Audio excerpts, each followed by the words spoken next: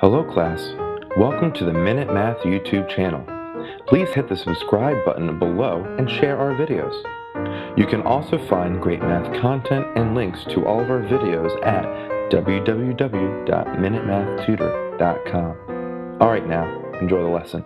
Hi, I'm Sean Gann, and this is Minute Math, and today we're going to learn about add and subtracting fractions and mixed numbers, and we're going to evaluate each expression. So, if I was given this expression, negative 2 and 7/8 plus a negative 1 and 1/2. Okay. Well, first thing I like to do is break down this mixed fraction to be a whole number and a proper fraction. So, we have negative 2 plus a negative 7/8 here. Then, plus a negative 1 plus a negative 1/2. Okay? Now, I'm going to add now my whole numbers and my fractions. Well, negative 2 and negative 1 is a negative 3. But my fractions, when I add them together, I'm going to do that over here to show how they can be combined. So let's take a few steps here. Negative 7/8 plus a negative 1/2. Alright.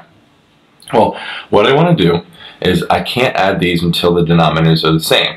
So we have an 8 here and a 2 here. Okay, in the denominator. Well, 2 can get to 8 by being multiplied by 4. So I have 4 over 4 right there. Now when I multiply this out, so negative 7/8 comes down here, and plus negative 4 times negative 1 times 4 is a negative 4, and 2 times 8 is 8. Okay. Now we have the same base, same denominator, so we can add the numerator. Negative 4 plus negative 7 plus negative 4 is a negative 11 over 8. Okay, so we have negative 11 over 8, and now if we want to write that as a proper fraction here, okay, or a whole number, right, or a mixed number, excuse me, I was getting my words mixed up there. We have a negative 1 plus, right, and there's 3 left over because 8 goes into 11, plus 3 more gives me, or 8 plus 3 gives me 11, so we have a negative 3/8 there. So now I'm going to bring that over here, plus a negative 1, plus a negative 3/8. Okay.